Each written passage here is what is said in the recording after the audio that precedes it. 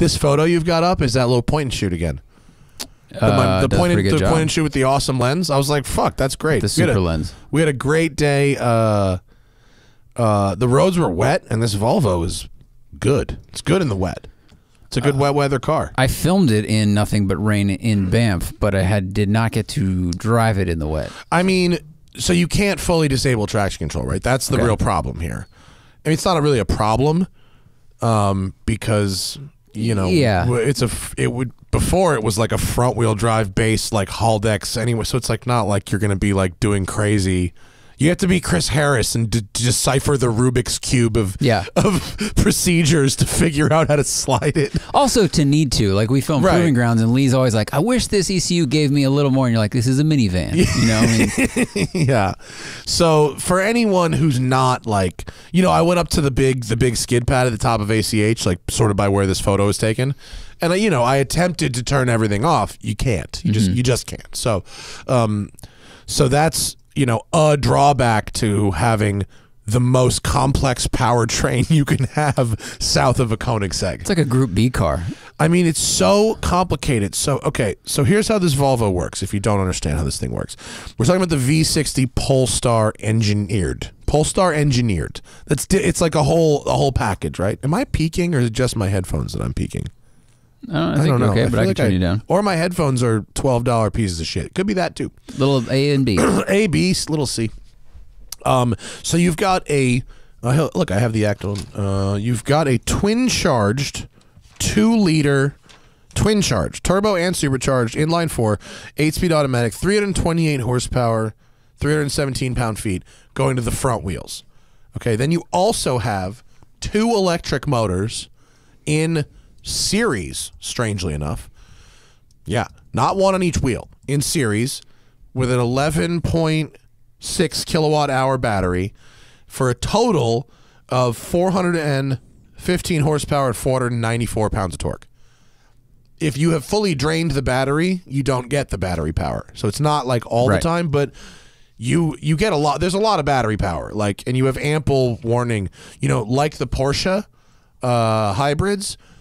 It's very logical that, oh, you've got this gas engine, like, use it to make electricity. Yeah. So it has a charge mode. Okay. It's not as good as the Porsche's charge mode, but it is there and it does work. So you can drain the battery, drive on gas while proactively charging the battery back up, and then drive on battery again. Right. So if you're going to arrive somewhere where you had to use EV or wanted to, like, you know, like driving to London, I think is kind of an idea for that. Or just, I mean, anywhere where you've got like city followed by freeway or whatever, followed by city. You know what I mean? You can use the battery in the city, switch to gas for the freeway, and then switch back to battery if you want. I drove around for like 4 days only on battery. Really? Yeah, yeah. I didn't use any gasoline at all. Just like the Volt. You know what I mean? Plug it in at my house on a little 110.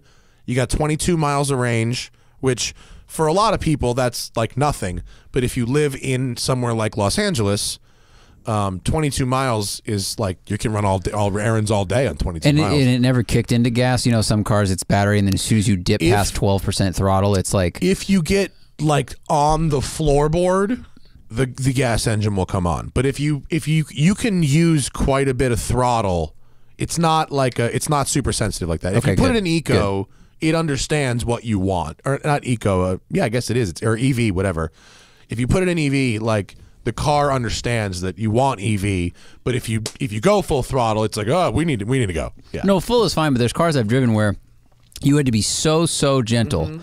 And gently accelerate as if you were walking. Yeah. And if you dipped further into that, it would kick on gas. What hybrid car was that? I know I had that experience in something, but I can't remember what it was. It was almost a game to like see if you can not get the ICE to turn on. No. This one's good. And then, you know, it's a smooth experience if you leave it in regular, which is regular hybrid, you know, which is you use electricity but also blend in the gas.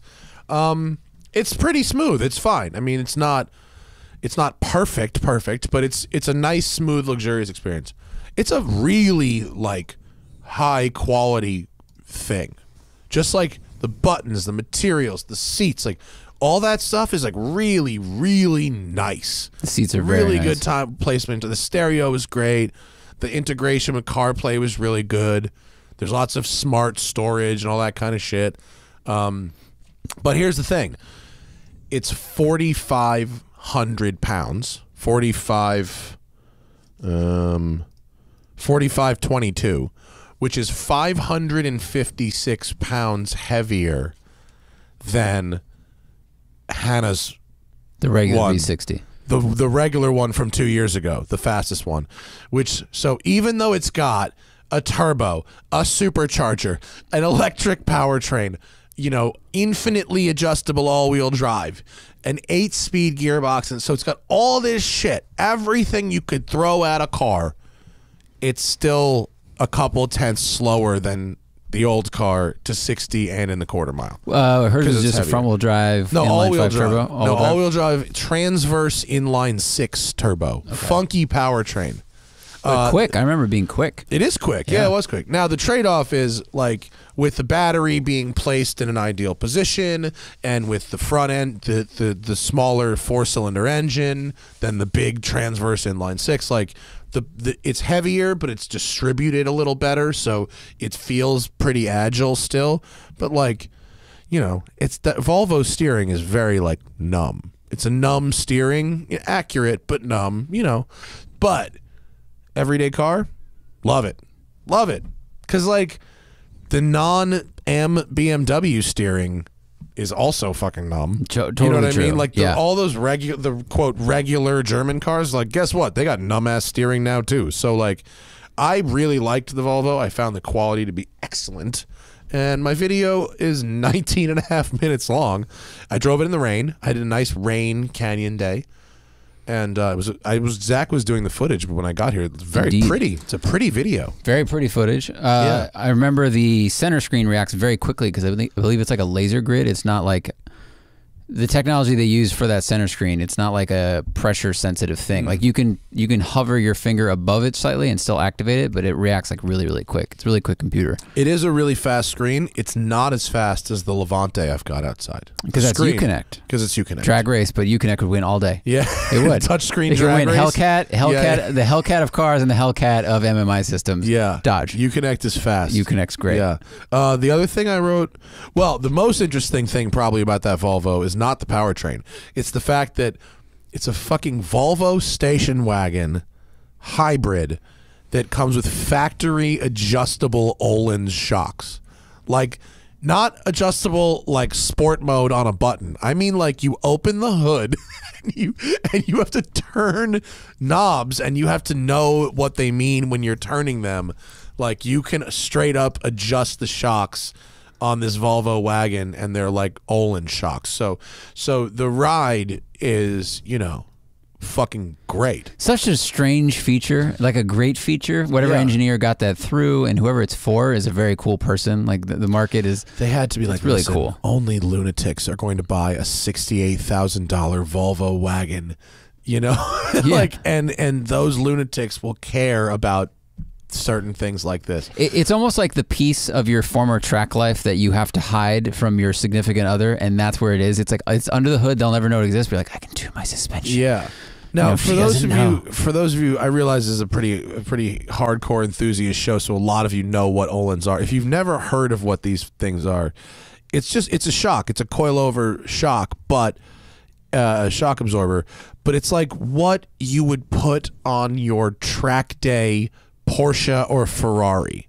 Like, you'd go to BBI Autosport and you'd upgrade from whatever the factory Ferrari 430 or 458 setup was to an adjustable Öhlins for track. And like, to have that on to have it on a factory Volvo and then have it also be adjustable is pretty wild. And to the Volvo's credit, the last gen car also had Öhlins too. Yeah, I mean, it's not the first. This is not the new car, but it does show like that's the new car. The picture you've got right there? Yeah, that's the new car, and that's under the hood with the gold knob. I mean, it's got like, you know, it's a white strut bar, tower strut bar. It's got like a graph. It's got a plus and a minus, Polestar engineered Öhlins, and this yellow like anodized aluminum knob that you can turn, which is just, it's such an interesting like hardcore car person thing hidden in what most people would assume is just the commuter of commuters. Yeah, which is cool. Like, It's cool. I was definitely mobbing in that video. Like, it's not you know, car's not slow. Car's quick, and it's got a real that's not a full dual personality because it's not aggro even in Polestar mode or whatever. Like, it's not aggro like at all. You know what I mean?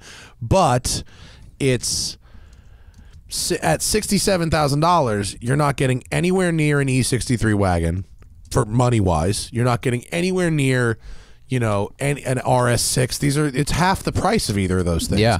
So for half the more, you're getting way more than half the car. Way more. That's a good way to put it, because the RS6 is obviously much faster in a straight line.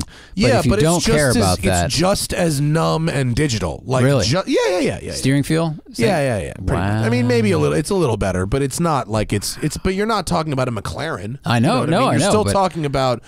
Audi is they weigh the same. Audi's using tricks to mask 4,600 pounds. Volvo and Polestar are doing what they can to mask 4,500 pounds. You know what I mean? AMG, I think it's a little lighter. I think the AMG is. Can you Google the weight? What's the curb weight of a E63S wagon? It's probably up in the 45s, but I wouldn't be surprised if it was the lightest of the three. It feels the most agile of the three. Curb weight is. Google didn't just spit it out. It didn't. It's gotten very good at that. You didn't type curb weight? Oh, how about that? Usually it's so good at just spitting that shit directly out. It feels the most agile. What does that say? 4669 so estimated. so it's all the same. They're all about the same. They're all the same. But it's from a quality perspective, you know, it's up there with very nice car with the finest of assembled. So good looking. Interiors. Yeah, I mean, and they just swapped it out. So now I'm overlapping. Thank God the fleet guys are continuing to drop off cars, because it means we have videos to make. Like, that's like the difference between having videos and not having videos. I mean, I'm sure we could find some other weird shit to film, but like, we're doing cars because they're continuing to bring cars. Yeah, that's very good. So we got the XC90 just came in, and we've got the Levante. So it's like fucking SUV week, I guess. It is. Well, it's five passenger week with a dog in the back.